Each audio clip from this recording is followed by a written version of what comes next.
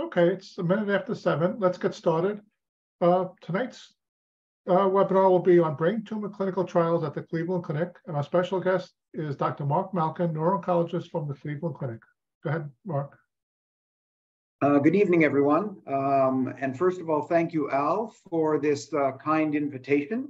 I've known Al for a long time, going back to my days when I was a neuro-oncologist at Memorial Sloan Kettering Cancer Center in New York from 1985 to 2004. And Al was active back then, advocating for patients and their families struggling with a brain cancer diagnosis. And so shout out to Al, because his tireless efforts on your behalf are certainly to be commended. Any advances in medicine, not just cancer, but medicine, are ultimately the result of a clinical trial, an experiment in humans with a disease. So it's one thing to look at brain tumor cells in a dish and their response to a drug or to a technique. It's another to take it the next step in small animals and then large animals. But ultimately, whether a drug makes it, which is to say it's effective and it's not toxic, and ultimately gets FDA approval, and ultimately gets marketed, or a device for that matter, depends upon how it progresses through several stages of clinical trials. There are really 5 stages of clinical trials. Phase 0 involves taking a drug and administering it even before a diagnostic operation in a patient whose MRI scan looks like a primary brain tumor, a glioblastoma, for example. And then at the time of operation, measuring how much of that drug is in the blood and measuring how much of that drug is in the tumor, to understand how the body and how the tumor handle the drug. Phase 0. In phase 1, the drug is given in increasing doses, in an increasing number of patients, in an effort to find what is called the maximum tolerated dose. And that dose becomes the recommended phase 2 dose. The primary purpose of a phase 1 trial is to determine the maximum safe dose. Often, particularly at the lower doses, you don't really expect, you hope for, but you really don't expect to find efficacy. If you're lucky and it's a blockbuster drug, you may well find that the drug is effective at the low dose, but in a phase 1 trial, the main purpose is to take something which has not been tried in humans before and try to find the maximum tolerated dose. In a phase 2 trial, you're taking that drug and its recommended dose, and you're giving it to all comers.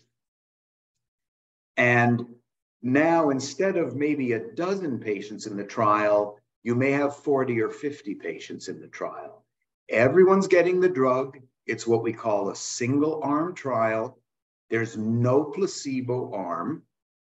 And you're trying to find out first what proportion of patients do respond to the drug. And you're also, since it's fairly early on in the process, getting more information about side effects. In a phase 3 trial, now what you're doing is you're comparing your drug, which has shown efficacy in phase 2, and you're either adding it to standard therapy or comparing it to standard therapy. And you're looking to see how much more effective it is. You're still gathering safety data, but the primary purpose of a phase 3 trial where patients are randomized to the new versus the old is to see if you can establish a new standard of care. And finally, a phase 4 trial is done after the drug or the device has FDA approval, and you're now using it in hundreds or thousands of patients to gather more post-marketing data, looking for perhaps rare side effects that weren't obvious before. Everything that we have accomplished in neuro-oncology, in oncology, and in medicine in general ultimately is because a drug or a device moved through phase 0 to at least phase 3. And the two examples which best illustrate this process in neuro-oncology in glioblastoma are temozolomide, which got FDA approval in 2005, and the Optune device by Novocure, which got FDA approval initially for recurrent glioblastoma in the early 2000s, and then more recently, several years ago now, in newly diagnosed glioblastoma. So that's the process, and it's very carefully regulated at each institution through a protocol review monitoring committee, which looks at the scientific evidence. Does it make sense to do this experiment in humans? As well as the IRB, the Institutional Review Board, which looks at the ethical issues. Even if it makes scientific sense to do this clinical trial, is it ethical to give it to patients according to the conventions of the Helsinki Accord? Any institution has to decide which clinical trials it's going to do. And that will vary from institution to institution based upon the kinds of patients it sees. I have now been doing neuro-oncology for 35 years, and the patients and the kinds of patients and the kinds of tumors I saw at Memorial Sloan Kettering were in many respects similar, but often different than what I saw at Medical College of Wisconsin, where I was for 9 years, at Virginia Commonwealth University, where I was for 8.5 years, and now at the Cleveland Clinic. Any institution can't do everything. You want the clinical trial to succeed. You want to enroll patients in an expeditious manner to get a result as quickly as possible. And so the clinical trials that any institution does are most sensibly based on what diseases that institution sees. Currently, at the Cleveland Clinic, we have 18 open clinical trials for brain tumors, and we have another 8 which are in the pipeline at the Protocol Review Monitoring Committee or the Institutional Review Board, and we have another 6 where we are waiting to receive protocols. Where do these protocols come from? Generally 3 sources. They may be what we call IITs, investigator-initiated trials. This situation arises when the hospital, the university, basic scientists are doing their own experiments, and when they are ready to go from the animal to the human, the study is done at that institution, an investigator-initiated trial, often supported by philanthropic funds or a grant from a philanthropic foundation or from the National Cancer Institute. Then you have National Cancer Institute sponsored studies. These, and there are 3 National Cancer Institute cooperative groups.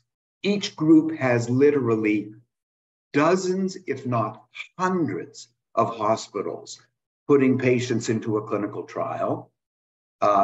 There are several large cooperative groups. There's the NRG, there is the Alliance, there is the SWOG. Those are probably the big ones in the US. In Europe, there is the EORTC, and there in Canada, there's the National Cancer Institute of Canada.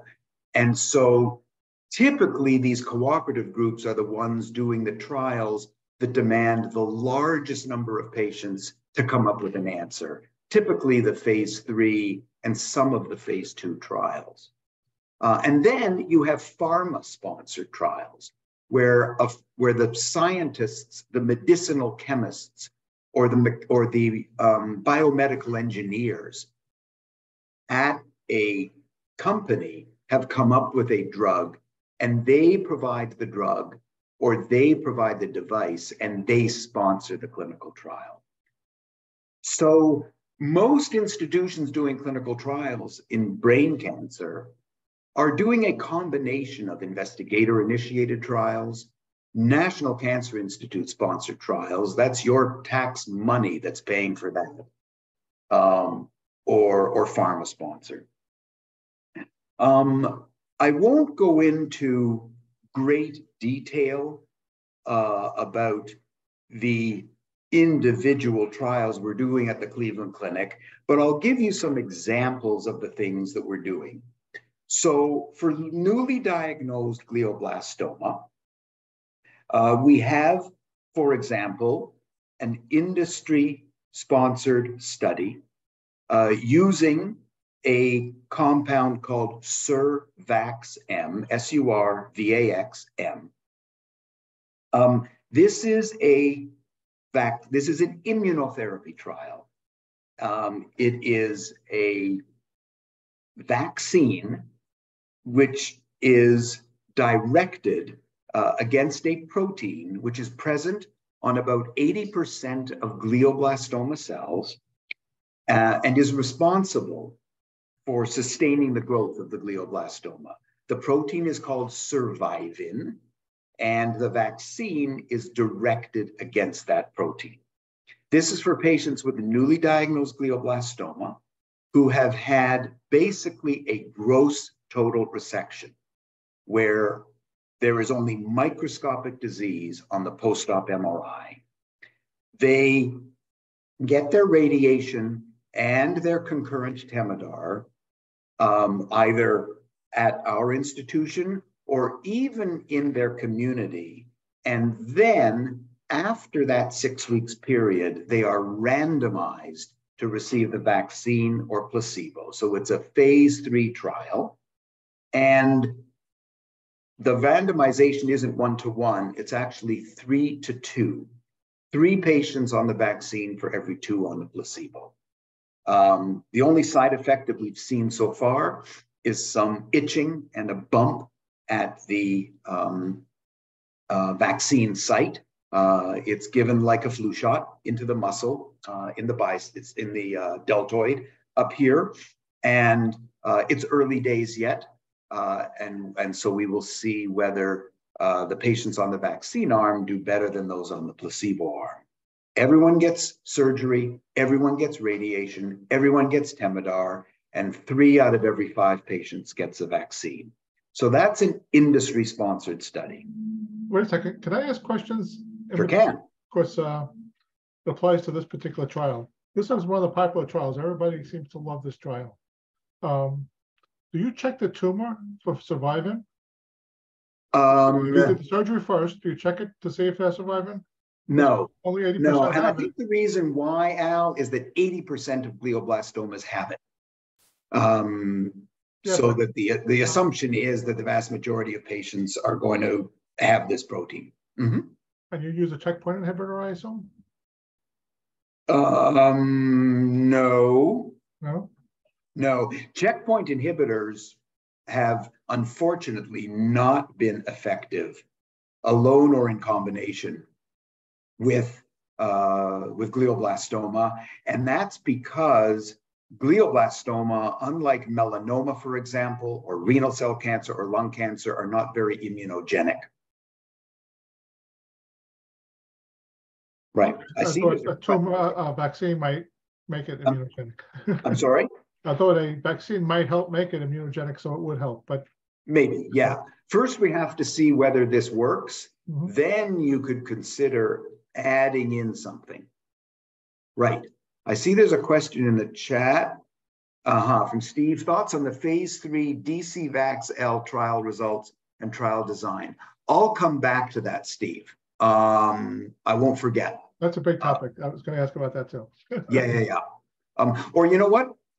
I can deal with that. I can deal with that. I can deal with it. I am very familiar with this trial. Very, very familiar with this trial. Did you participate in it? And I think the trial design was poor.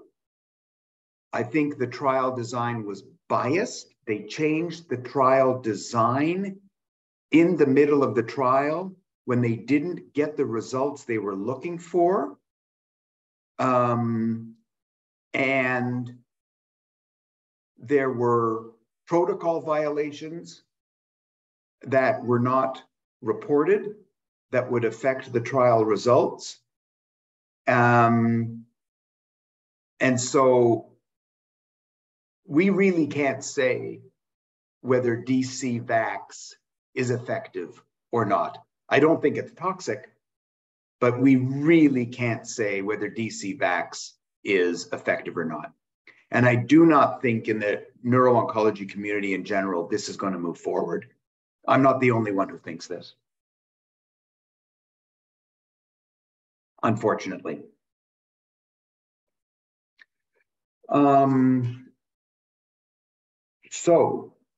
An example of a trial for newly diagnosed glioblastoma that is sponsored by the National Cancer Institute. So several years ago in Germany, in patients with glioblastoma, newly diagnosed, whose MGMT promoter was methylated, the glioblastoma patients with the better prognosis, the Germans demonstrated in a small study that adding lomustine chemotherapy to Temodar chemotherapy provided better survival benefit than temozolomide alone. The cost was a harder hit to the blood counts, particularly the white count. The problem with the study was what we call a type 1 error, where not enough patients were in the study to definitively statistically show benefit. And so the NRG, one of the brain tumor, one of the National Cancer Institute cooperative groups, is repeating this study where hundreds of patients will be in. Everyone gets surgery, everyone gets radiation, everyone gets Temodar during and after radiation therapy, and half of them, in addition, receive the lomustine. This study is early days. As of a few weeks ago, only 19 patients have been randomized, but we expect that that hundreds of patients ultimately will get randomized, and so we get a definitive answer here. That simply stated, the question is more better? And if it is better, is it worth the cost of decreased blood counts? The Germans demonstrated decreased blood counts, but fortunately, the decreased blood counts, and particularly the white count, did not result in an increase in infections in the group who got the Temodar and the lomustine. So this might be something that could become a new standard of care. And then an example of a cooperative group study, which is not sponsored by pharma or the NCI, is the AGILE study. So in the AGILE study, patients with glioblastoma newly diagnosed are randomized to one of 4 arms. Temodar is the standard arm, a drug called Val-OH3, which is given intravenously, or a drug called troriluzole, which is given orally, or a drug called VT1021, which is given intravenously. And the AGILE study, which is being done in dozens of institutions across North America, is what's called an adaptive design, where very quickly patients in any of the arms are analyzed for efficacy. And if the drug is efficacious, it comes off this trial and goes on to a phase 3. But if the drug is ineffective, it drops out of the trial and another one replaces it. And so the point of the AGILE study is to get rapid answers to this question. In the newly diagnosed glioblastoma patients, the standard arm is Temodar. In the recurrent glioblastoma patients on AGILE, the standard drug is lomustine, which is what we would use in most patients of recurrence. This is a newer statistical design, the AGILE study, to get answers faster. And as I mentioned, can be used up front or at recurrence. At Cleveland Clinic, we have just opened up an investigator-initiated study. It has been shown when you take glioblastoma and you put it into an experimental animal and you make that animal hypothyroid, with various means, there are drugs which can lower the thyroid, you improve the survival of the animal with that implanted glioblastoma. And so we have just recently, within the past couple of weeks, opened an investigator-initiated trial here where patients with recurrent glioblastoma have their tumor removed, and then they're put on the oral drug methimazole, which is used to treat patients with an overactive thyroid. The intent being to lower their thyroid function and improve their glioblastoma outcome. So that's an example of an investigator-initiated trial. Another trial, which we're using in recurrent glioblastoma at Cleveland Clinic, uses a drug which is FDA approved for breast cancer. And what you're doing here is you are essentially repurposing a drug. There is a protein on the surface of breast cancer cells called TROP2. The same protein is on the vast majority of glioblastoma cells. And so what we're using here, and the sponsor is the University of Texas, is what's called an antibody drug conjugate, a Trojan horse, if you like. The name is sacituzumab govitecan. So sacituzumab is the antibody. And the purpose of the antibody is to target that TROP2 protein. Attached to the antibody is govitecan, which is related to the chemo drug topotecan. And so when the sacituzumab binds on to the glioblastoma cell, the govitecan sneaks inside, and you're giving chemotherapy just to the glioblastoma cell, not to any other cells in the brain, because they don't have that TROP2 protein. This drug's, because it's an antibody drug conjugate, it's given intravenously. Not everything is a glioblastoma. So for example, we work with the National Cancer Institute and the Alliance Group looking to treat patients with meningioma. Meningioma is usually a benign brain tumor, but sometimes meningioma is atypical or malignant, coming back after surgery and radiation, or even invading the brain. This doesn't happen often, fortunately, maybe 15% of all glioblastoma, of all meningioma, but it does happen. And what's interesting about meningioma is, depending where it is in the head, up over the surface, base of the skull, the genetics of it are different. And so there is an open trial in Alliance for patients with meningioma of the base of the skull that has recurred after surgery and radiation. These tumors tend to have a mutation called AKT, and there is an oral drug called capivasertib, which targets that mutation. And we're hoping in that open label trial, phase 2 trial, no placebo, all patients get that drug. We're hoping that it will be effective in stopping the growth of meningioma and even shrinking it. We treat patients with primary CNS lymphoma that starts in the brain.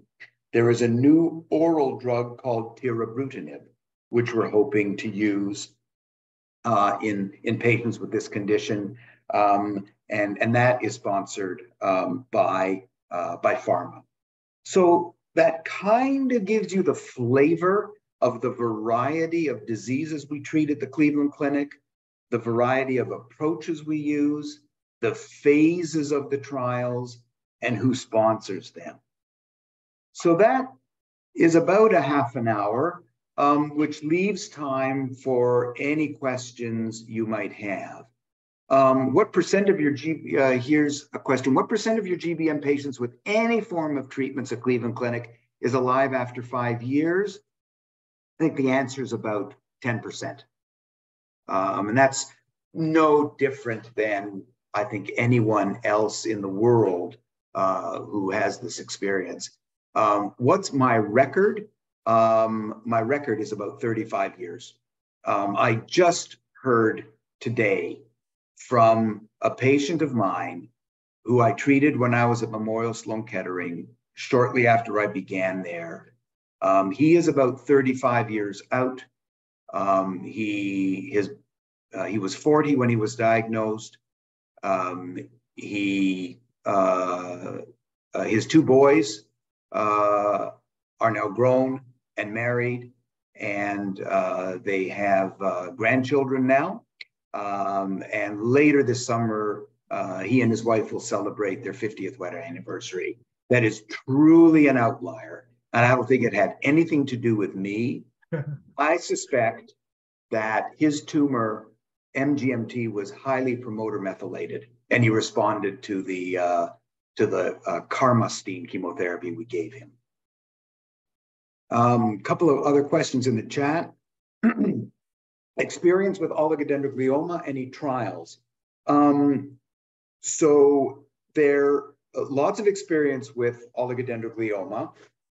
There is a clinical trial which is currently being done in the under the auspices of the National Cancer Institute, in the NRG and in Alliance, in collaboration with the European Organization for Research and Treatment of Cancer, because oligodendroglioma is one of the less common primary brain tumors, and so you need to have an international effort to get enough patients. All patients receive have had surgery. They all have the 1p19q co-deletion. They all have the IDH1 mutation by definition. And they all get radiation, and half of them are randomized to the traditional chemotherapy arm of PCV, procarbazine, CCNU, or lomustine and vincristine, and the other half are randomized to temozolomide. The trial is enrolling very well. I think we have less than 2 years now of enrollment, and then there's going to be follow-up. And it's going to take a long time to know the answer. Why? Because the average survival of a patient with an oligo who gets surgery, radiation, and the traditional PCV chemotherapy is 13 years.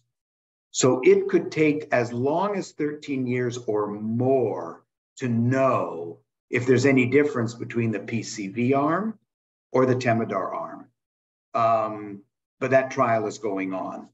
I'm also aware that Stephen Bagley at the University of Pennsylvania has a clinical trial for oligodendroglioma that has recurred after standard therapy with an oral drug.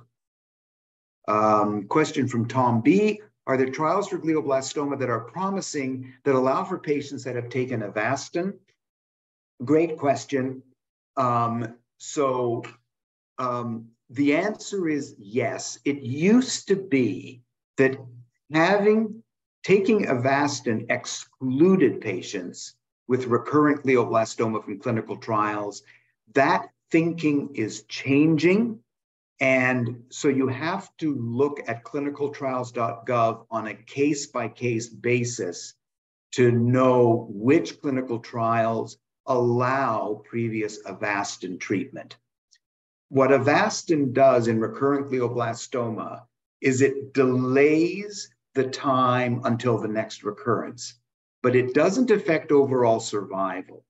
And so there are now clinical trials just in the past 2 to 3 years that allow Avastin. And you have to look on it, as I say, on a case-by-case basis. Why do patients... All right, let me stop you for 1 second. You can. We have a patient navigation program where our nurse navigators will find the trials that fit you, even if you had Avastin. Usually there's a washout period, but it could still get you into the trials. Mm-hmm. Right. Question from Jennifer B. Why do GBM or other terminal cancer patients have to be subjected to phase 3 trials?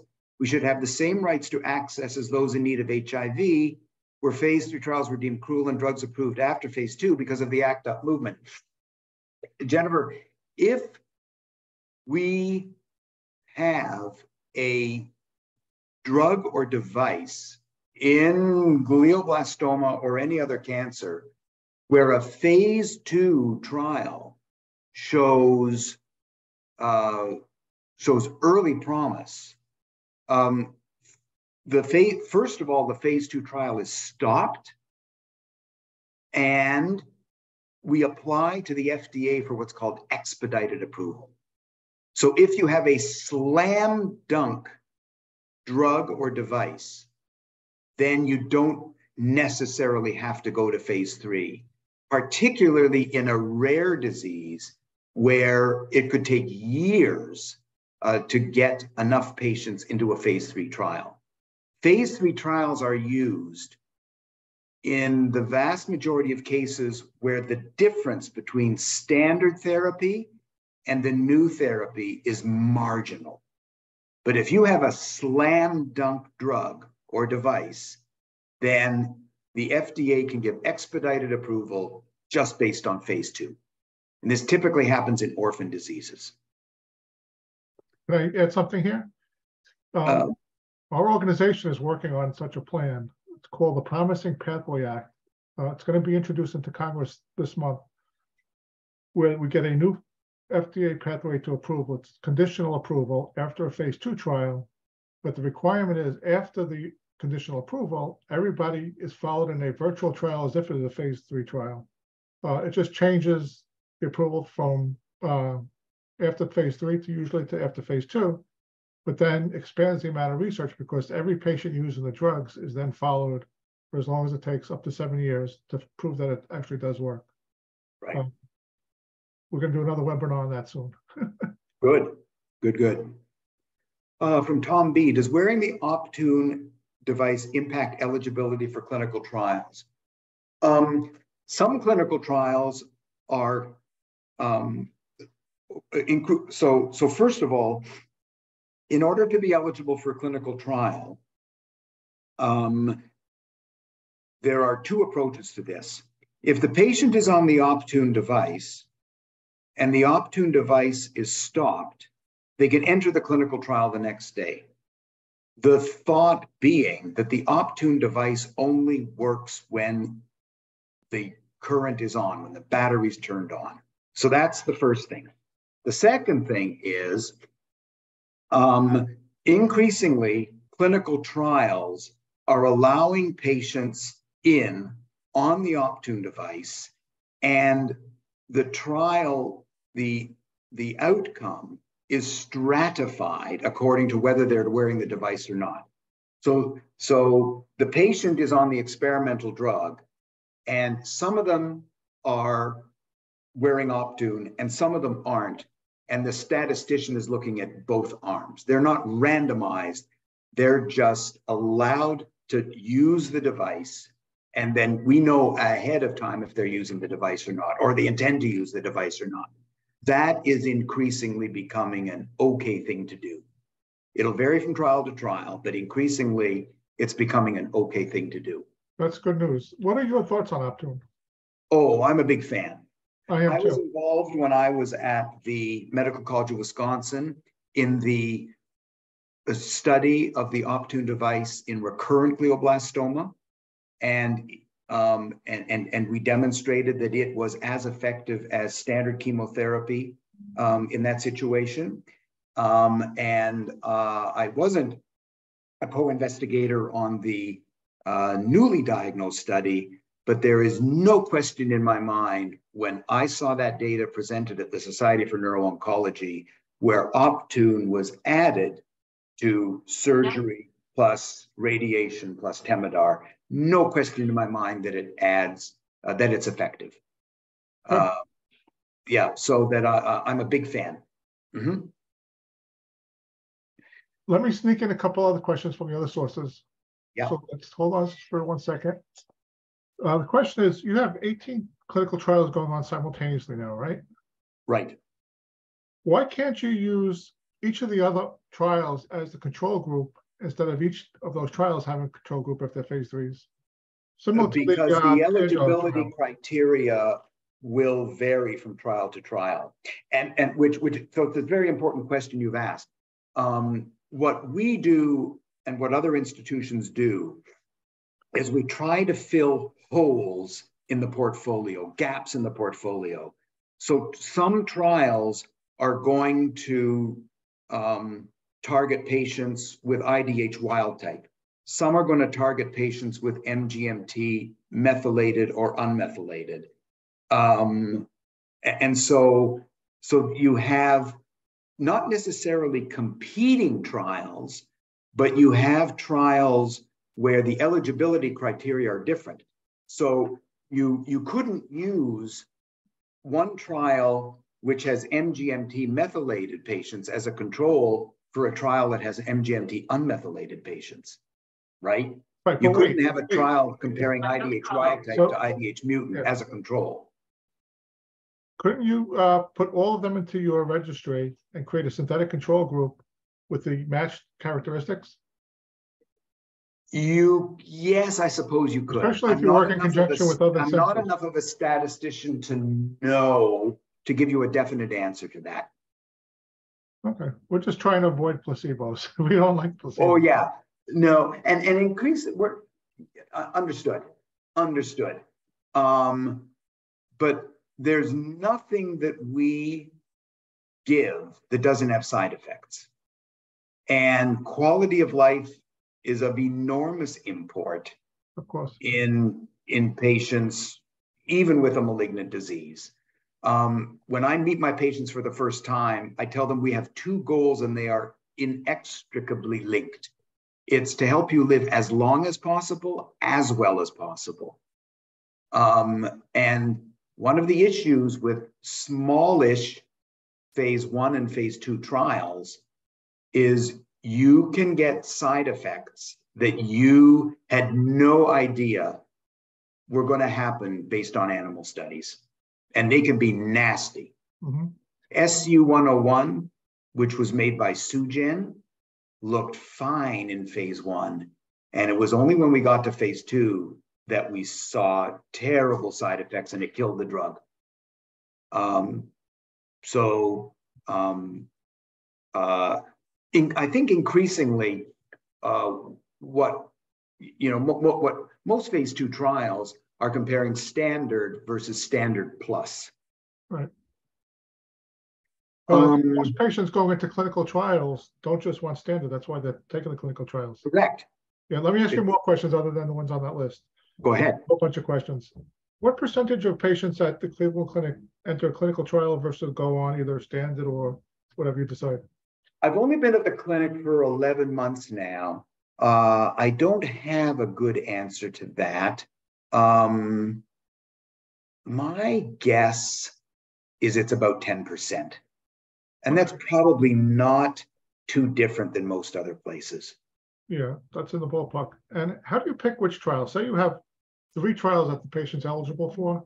Yeah. How do you decide which one to put them in? Right. So what we do is we look at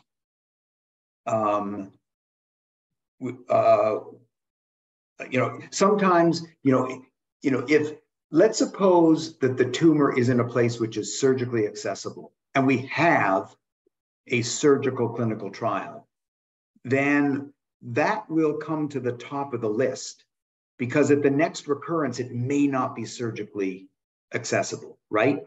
Right. We'll look at, some trials, you can have any number of recurrences. So the methimazole trial that makes the patient hypothyroid, there's any number of recurrences.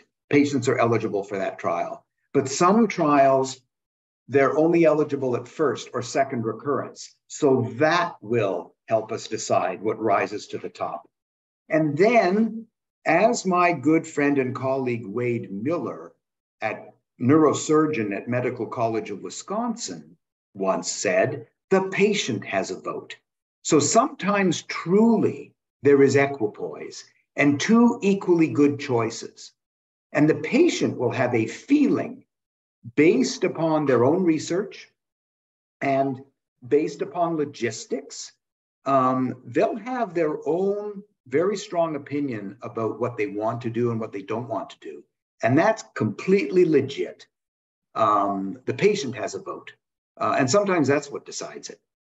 Sure, but would you ever, not you, but would a doctor ever use his experience with patients in the trial, like if they realize something is going pretty well or something's not going well, would you ever use that or would you completely blank that out of your mind?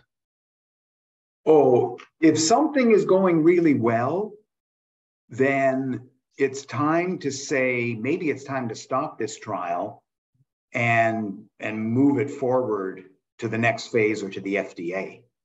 And conversely, if anyone sees that what this good idea, unfortunately, is associated with unexpected side effects, it's time to stop that trial and not expose anyone else to it and go to something else.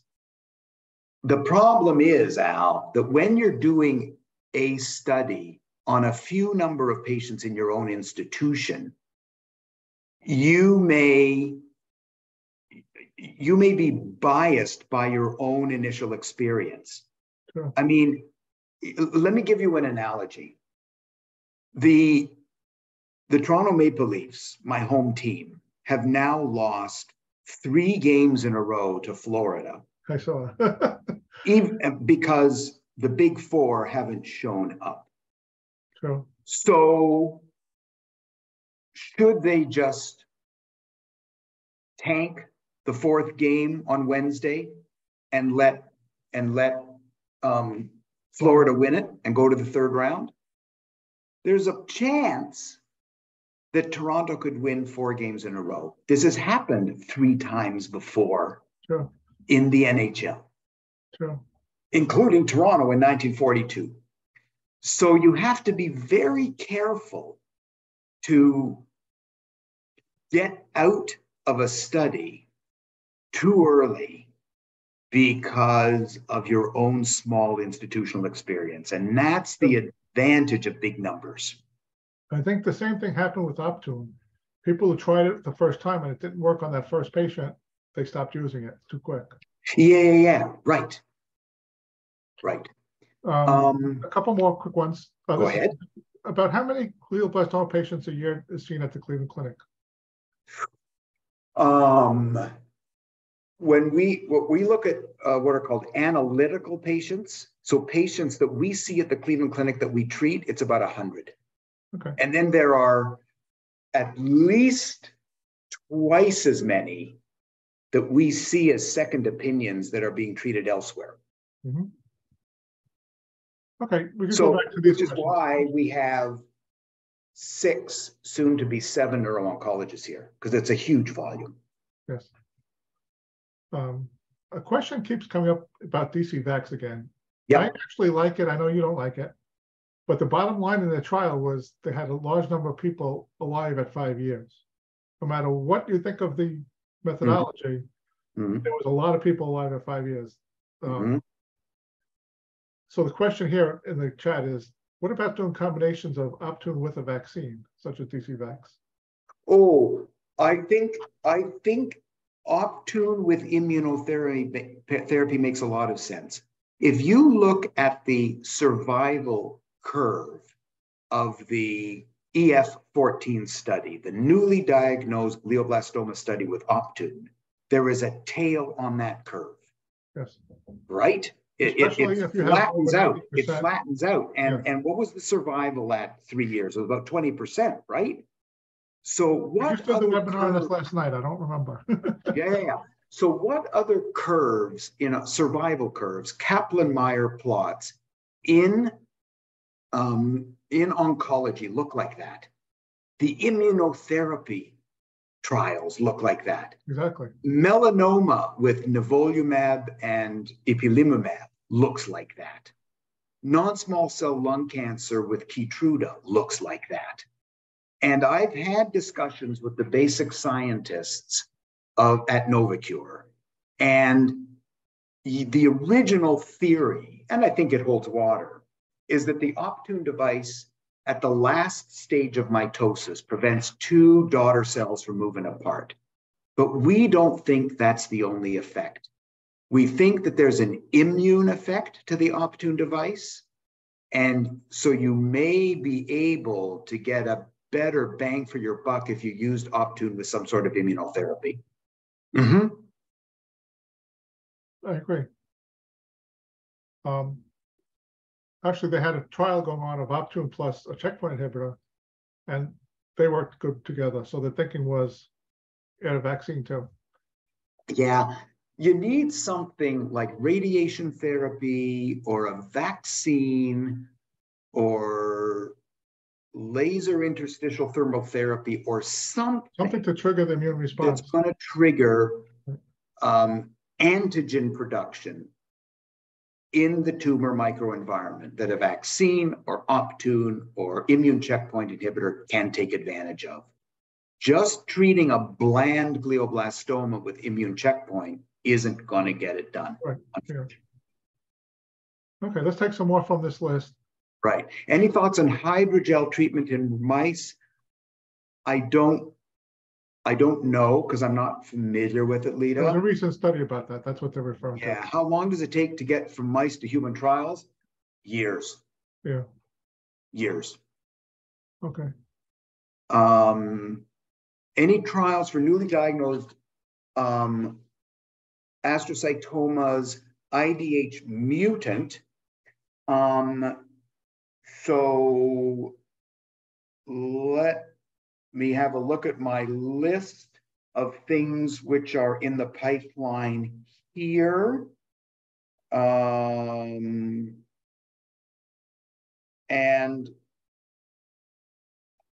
yes, there is a clinical trial sponsored by ANHEART. That's capital A, small n, capital H, EART, ANHEART Therapeutics, where we are going to go in collaboration with Duke University using their IDH inhibitor, which is called AB-218 in grade 3 IDH mutated gliomas. It's been approved by our scientific committee and by the committee at Duke. I expect that this will be live here and at Duke this summer. Jennifer B says Cervax-M should be in that slam dunk arena. Well, the results out of the phase 2 study of Cervax-M were promising. I wouldn't say slam dunk, but promising. What do you think about the potential, also from Jennifer B, the potential for oncolytic viral therapy? Oh, I think this has good potential. There's a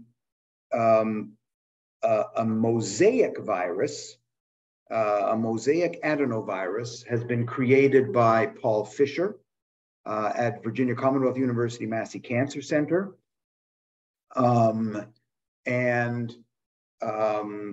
It delivers the gene for interleukin 24, which is an immunotherapy, into the glioblastoma.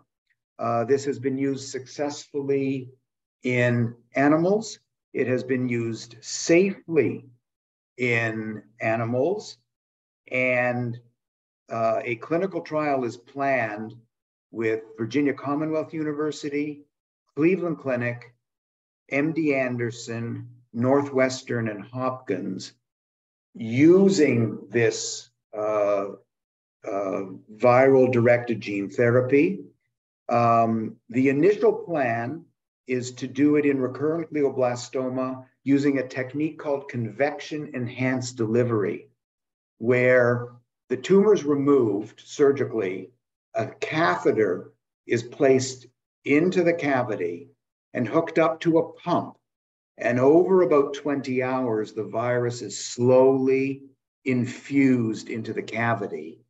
And the virus targets the glioblastoma cells and then spreads to other glioblastoma cells, but doesn't infect normal brain cells. And if this works, the next trial will be to use this oncolytic virus given intravenously with focused ultrasound.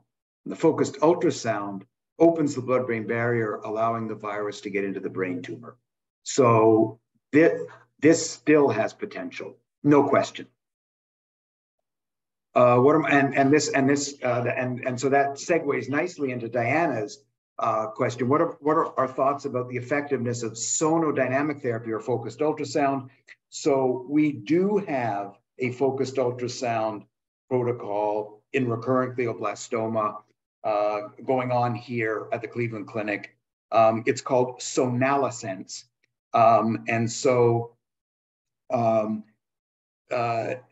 The ALA is alpha aminolevulinic acid, and which targets tumor cells. And so using focused ultrasound, we drive the ALA through the blood-brain barrier into the tumor to directly kill the tumor. We probably have 2 or 3 patients on the clinical trial now, a phase 2 trial in recurrent glioblastoma. There's a study going on at Sunnybrook Medical Center in Canada, in Toronto, using focused ultrasound in recurrent glioblastoma with adriamycin, doxorubicin, which typically doesn't work if you just give it intravenously. But that may be because intravenously we've never been able to get enough drug into the tumor, and focused ultrasound or sonodynamic therapy may be a way to get past the blood-brain barrier. So I'm cautiously optimistic about that new approach. Okay, a couple more here. What are your thoughts on LIT, L-I-T-T? Also, I'm a fan. So LIT, laser interstitial thermal therapy, is a technique where with a biopsy, one can first determine in the operating room, take a timeout, are we dealing with tumor or are we dealing with radiation necrosis in a tumor that's already been radiated?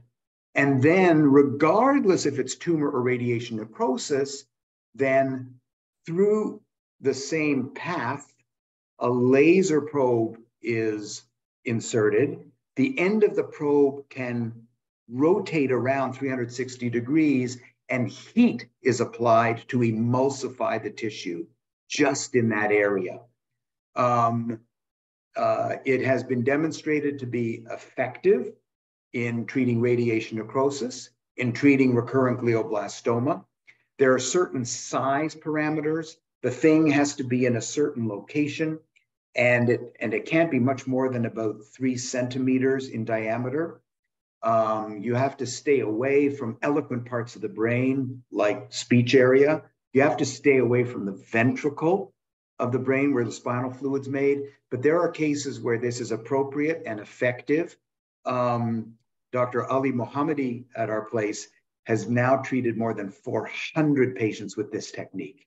So it has a place. Mm-hmm.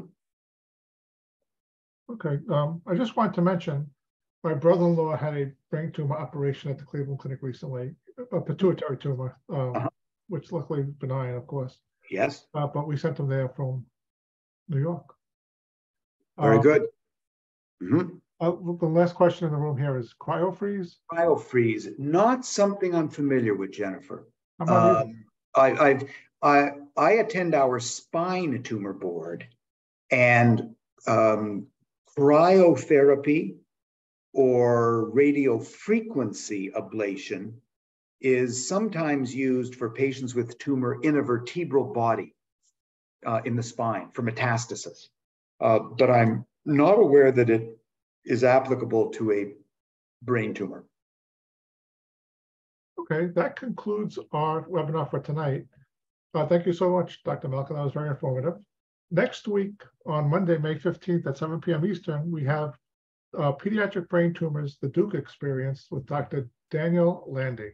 So we'll see you guys next week. And thank you so much. Good night. Thank you, Al. Thank you, everyone. Have a good evening.